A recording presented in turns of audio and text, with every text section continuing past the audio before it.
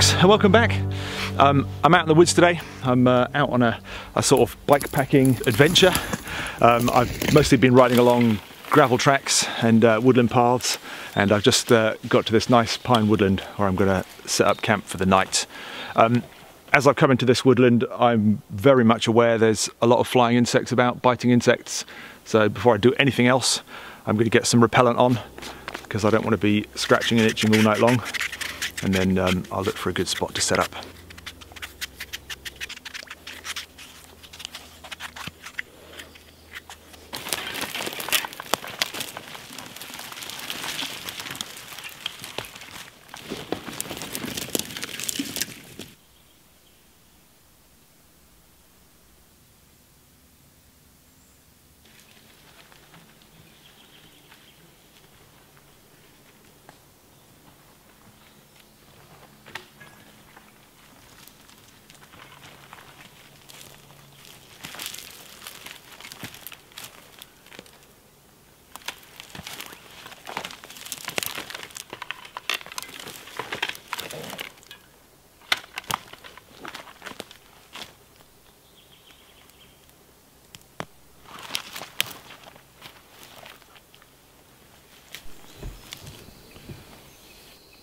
Well, I found a nice little spot to camp here. It's in a natural little dip in the woodland. Trees are nicely spaced apart, and as I'm camping in my hammock tonight, that's a good thing. Yeah, it's a nice little spot. Home from home for the night. I thought before I start unpacking everything and setting up, I'd just show you my kind of bike setup here, how I got everything here. These are all bike packing bags. There are really there are three options really for transporting gear on a bike. You can have a trailer and just tow everything behind you, and I've done that before. I have got a single wheel trailer that just sort of tracks nicely behind the bike, and that's one option. Another option is to have racks and traditional panniers, which, you know, sit out to the side here at the front and at the back, and they're great. They're perfect for kind of road tours and you know, cycle touring. And I have panniers. I used to do a lot of cycle touring in my younger days, and I still have all my panniers and racks and everything from those days. But if I'm in this sort of setting, in woodland or on narrow paths and tracks, I much prefer to use these bags here. They're much more in line with the bike, and they don't stick out any further than I do or the handlebars do. So there's less likelihood of kind of bumping them off trees and ripping them off. I just prefer it.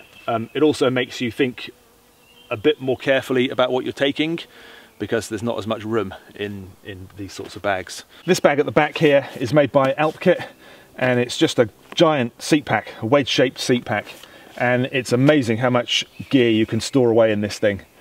I've got in here all of my food. I've got my hammock, including all of the suspension. I've got my Swedish folding frying pan, and I've got one can of beer. I treated myself to bringing one can, which I'll enjoy with my dinner later, and that is in there as well. In the middle of the bike, I've got this frame pack here from Blackburn. This was really kindly given to me by Jake and Greg from Black Bikes in Sheringham up on the North Norfolk coast. They sent this to me, and it's brilliant. It expands, so you can have it kind of like this size, you know, if you're just going out for a day ride or whatever, or you can expand it down and attach it to the down tube here, and it stores loads of stuff. There's one big pocket and one smaller one here, and a couple of small mesh pockets on the other side as well. I've got loads of stuff in here. I've got my stove, which is the Honey with the Hive expansion kit, so it's going to be a big kind of twig burning stove. I've got my TJM Metalworks mini fire anchor. I've got my plate and chopping board. I've got a knife. I've got a folding saw. I've got my kind of first aid slash sort of hygiene kit. I've got my cup. I've got all of that stuff. A pump, fire lighting gear, everything, all that sort of stuff is in here. Fits loads of stuff. I've got two cages here by Blackburn. One of these was also sent to me by Jake and Greg, and these things are awesome. It's just a giant cage. You can put in bigger bottles than you can do in a normal cycling cage. So I've got my 1 litre Nalgene bottles, a metal one and a plastic one down the bottom here, which I've just strapped onto the underside of the frame. But you can also strap in you know, like a small dry bag or a sleeping pad or a small tent even, you know, just strap it in. Good bits of kit, great for cycle touring or for bike packing, that's for sure. And then up the front here, supported on my handlebars and resting on my stem down here, I've got a 20-litre double-ended dry bag from Alpkit. And this has got my sleeping bag, it's got my hammock underquilt, it's got my tarp, it's got my underquilt protector, and that's it. I think that's all just stuffed in there, so they're not compressed or anything. I literally just stuffed it all in and rolled it up, and that's in there. This bag on the front is an Ortlib bar bag. This is more of a cycle touring bag really than a bike packing bag, but I use it to carry my camera gear in. It has its own bracket which mounts onto the handlebars and it clips on, and it's quite stable. So, you know, I don't have to worry too much about my camera falling off and breaking. So I have my main DSLR in there, which I'm filming on now. All the batteries and SD cards and all the other paraphernalia which goes along with that, my video light and all the rest of it for filming later on. My warm jacket I stuffed in there as well, just to wrap the camera in case I did take a tumble, and my seat pad is in there as well. My tripod I just strapped underneath these bungees here, and that just sat along here. Obviously if you're not filming, you don't take any of that stuff with you and you're a lot lighter.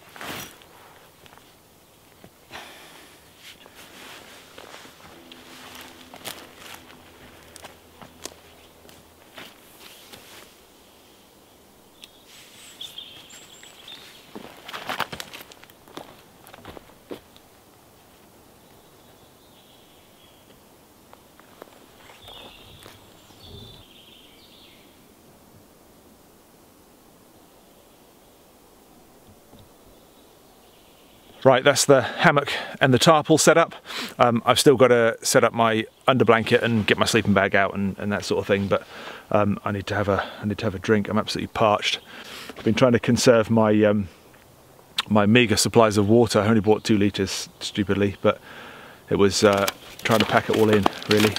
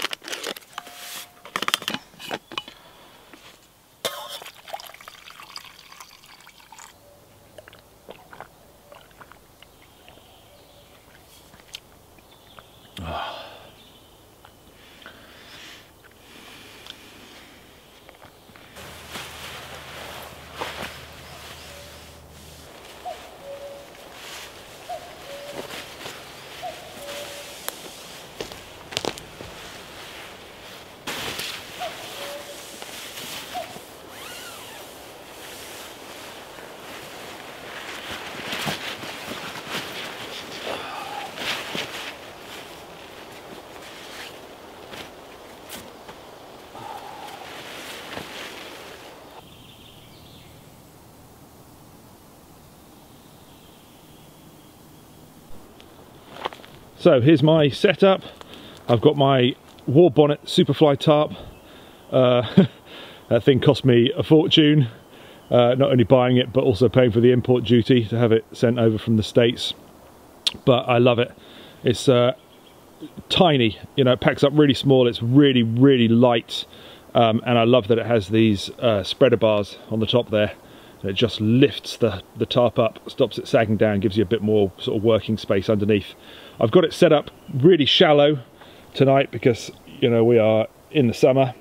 I don't need it for weather protection, that's for sure, and that'll just give me a bit of airflow underneath and should stay a little bit cooler. That's really just for that sort of like morning dampness, and just in case we get a shower, but there's not any forecast. I've got a Hennessy ASIM Deluxe, I think it was, hammock. This is the same one that I modified, so it didn't have a zip on it originally. It was one of those weird sort of bottom entry hammocks. I put a zip in, it's much easier, much better now. And then I've got a summer weight under blanket, one of Ginger's, a Ginger Hammocks one. This is actually a prototype one he'd made ages ago and gave to me. It's just a sort of 3/4 length, just a light downfill. Be ideal tonight. I probably don't even really need it, to be honest, but it's there. It's that kind of like early morning coolness, isn't it? You know, sort of like 4 o'clock in the morning when it seems to just temperature seems to drop. So that'll just keep me toasty. And then I've got an under blanket protector, also a Ginger Hammocks one. Yeah, all good. Should be good and comfy in there tonight.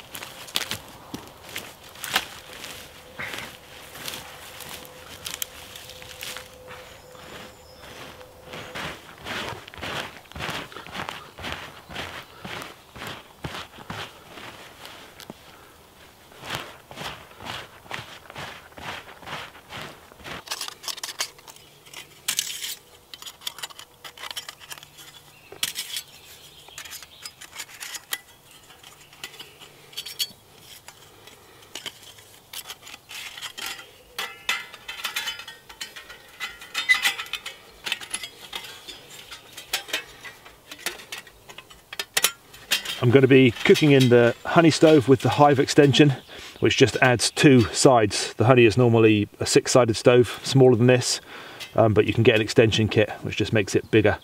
I'm using this just to keep it contained. I'm in pine woodland. I have dug down to sand, but just to be on the safe side, I'm going to keep it contained within here. I've collected a load of twigs, and I'm just going to use some of this Hammer tinder card. You buy this in sheets, and if you peel it apart like this, it makes a really good tinder. Just take your knife and fluff it up a little bit, just to get some of those fibres to the surface there, and that will take a spark really nice and easily.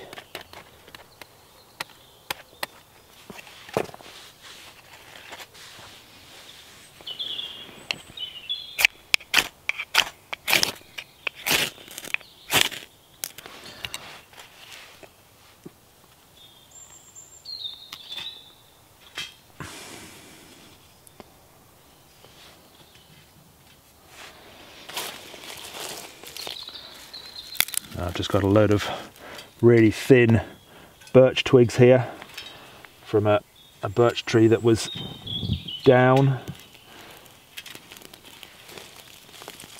So hopefully they should catch nicely.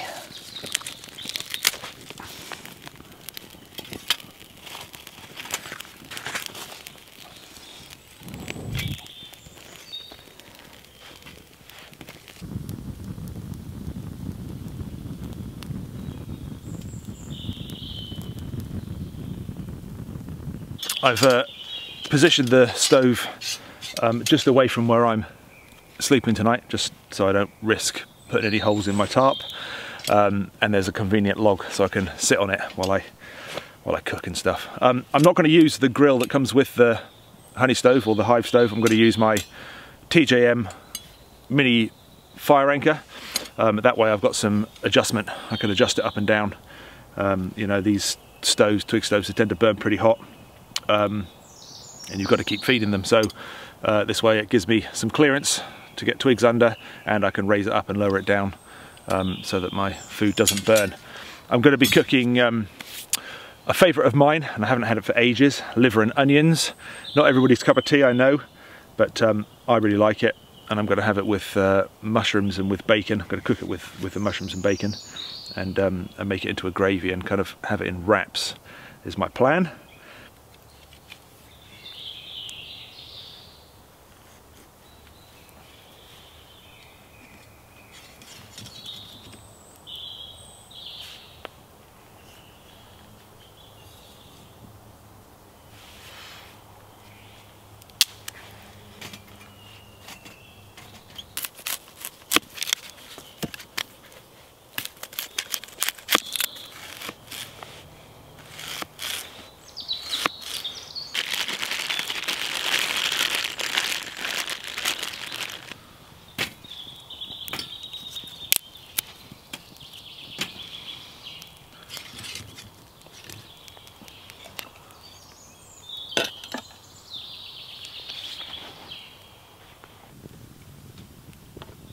I've got my onions on, just cooking down with some bacon lardons for flavour, and here I've got my liver. This is lamb's liver, and I've also got some seasoned flour here, just plain flour with pepper and some of that lovely wild garlic salt that Claire O'Leary sent me, and I'm just going to put the liver, which is already sliced into thin slices, into that flour, that seasoned flour. Then I'll cook it in that, and then that will hopefully thicken up into a gravy when I add some stock towards the end.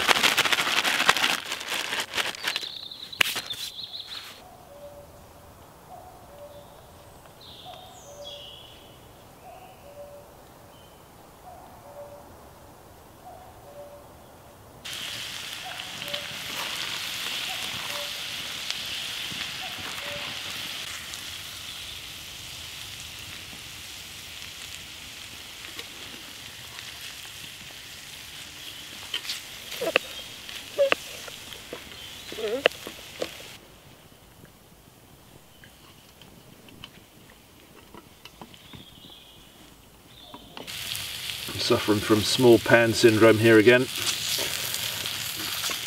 but this was the biggest pan I could fit in. That's right, it's doing the job. Right, I've also got a stock pot to put in here. You know me and these North stock pots, I love them. So I'm going to blop that into the top, and then some water to create a sauce.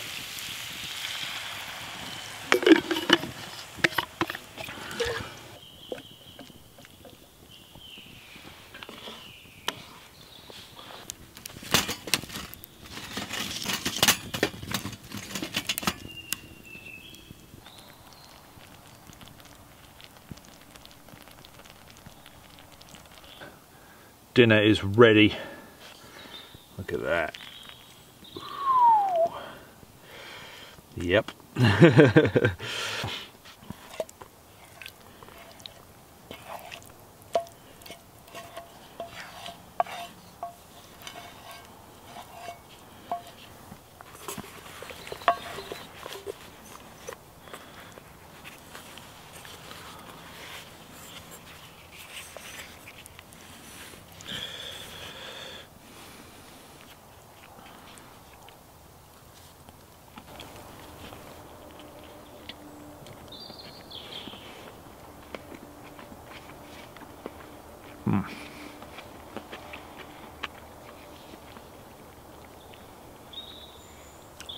Oh, that is good.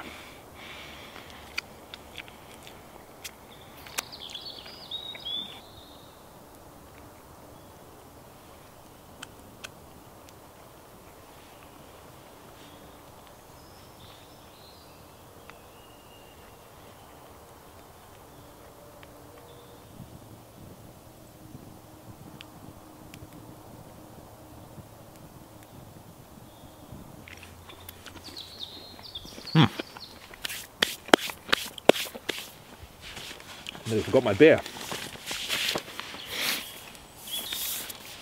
Now I only brought one, so I thought I'd better make sure it's a good one.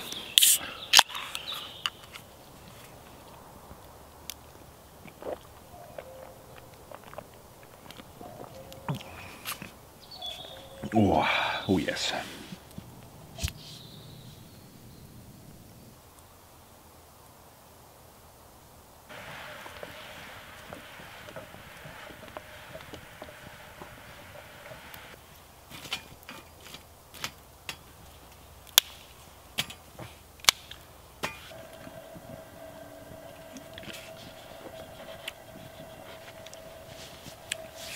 Dinner was absolutely delicious. Nothing like that shoe leather muck they used to serve up to us in school, that's for sure. I'm sure that's why so many people in this country don't like liver, but tonight's was absolutely delicious and really good in a wrap. I hadn't done that before.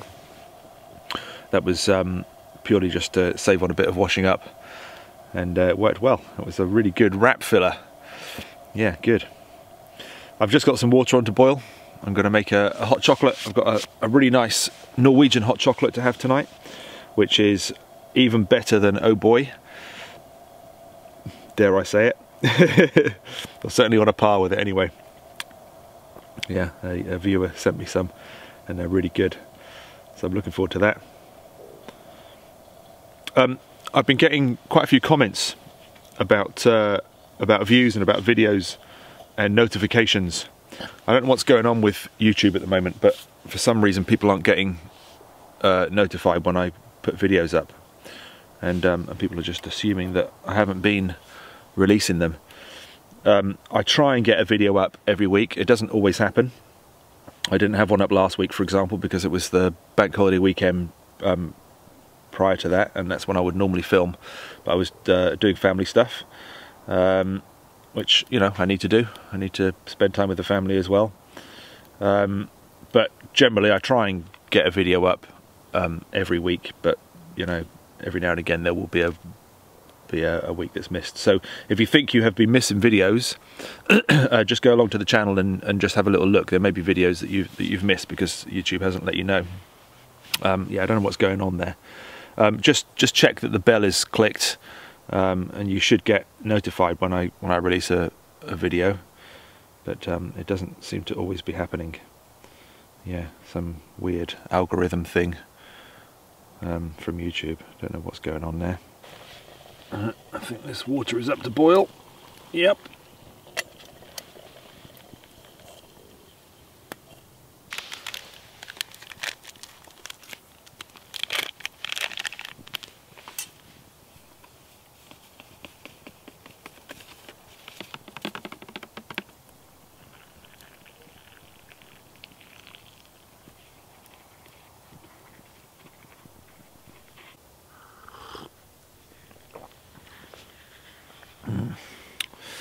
I'm going to get this drunk up, and I'm going to go and zip myself into my hammock and zip the mosquito net up and get some sleep.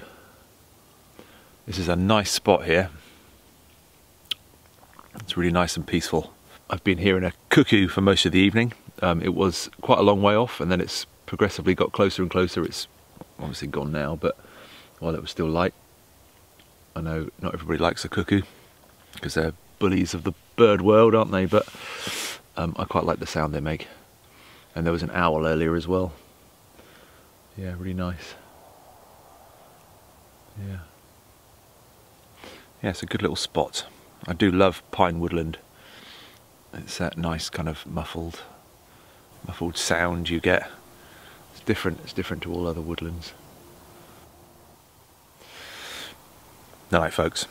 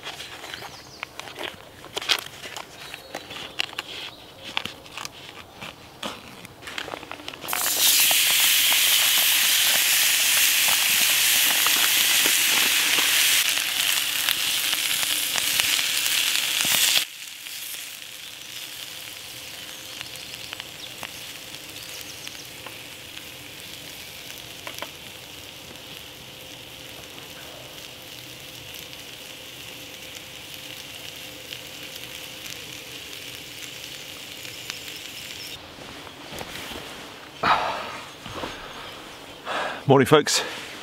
I've just got up, had a cup of coffee and made myself some breakfast. I've just got one of those vacuum packed sort of potato brunch type of things you can get from the supermarket. It's just sliced potato and bacon. They're really good. They're shelf stable. They last months and months and months. And I had one sitting in my cupboard, so that's what I'm having for breakfast. If I can balance this pan on this log, that is. I slept really well, very comfortable, nice and warm. It wasn't a cold night anyway, but you know, I had the sleeping bag unzipped and off me mostly, and just pulled it over me in the early hours. I woke up about 4:30, something like that, needing a pee, and it was a little bit chilly then. And first thing this morning, getting up, I've just put my coat on, although it's not really cold. Yeah, absolutely beautiful. Sun streaming through the trees. Yeah, lovely. I drifted off to sleep last night to the sound of muntjac deer barking in the distance, and the odd owl. It was absolute bliss. Ooh.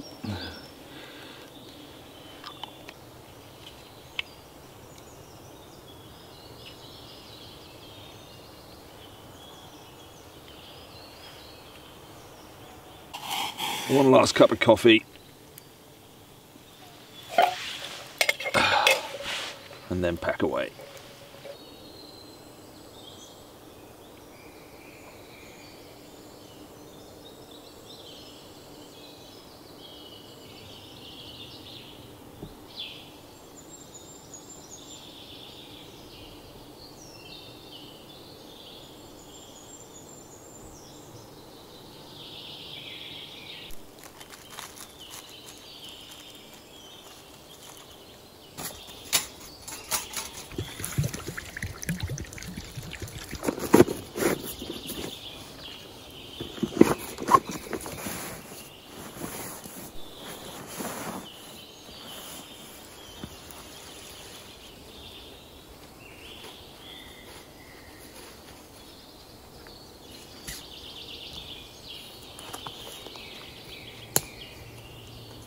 Well, I'm all packed away and tidied up.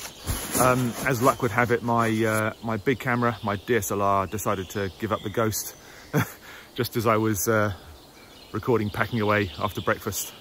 I don't know what's wrong with it. It's gone into some sort of weird settings mode, and I can't get it out of that mode. It won't record or anything. But I've got my phone, so I'll just have to finish, finish the video recording on my phone, which is fine. Yeah, all packed away. There's very little evidence of me ever having been here. You know, a bit of scuffed moss on the ground where I've been walking around and things, but that's no worse than what the deer do, and that'll all recover in no time at all. Yeah, it's been a really nice camp. Beautiful spot. Nice food. Good food last night. Good food this morning. Nice breakfast, and really nice to reset that old mental well-being button. Yeah, you've got to get out into the woods now and again just to reset. Yeah, really nice. Thanks for watching. I'll see you soon.